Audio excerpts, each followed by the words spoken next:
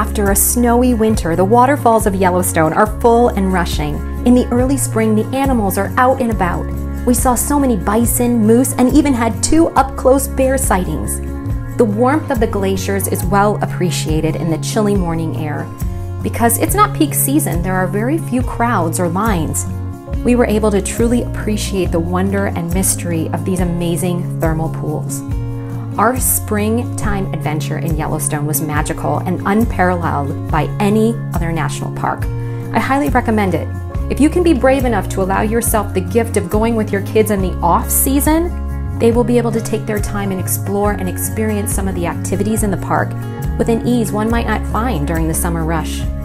Anytime is a good time, but springtime was amazing. Thanks for watching. Be sure to like and follow. Bye!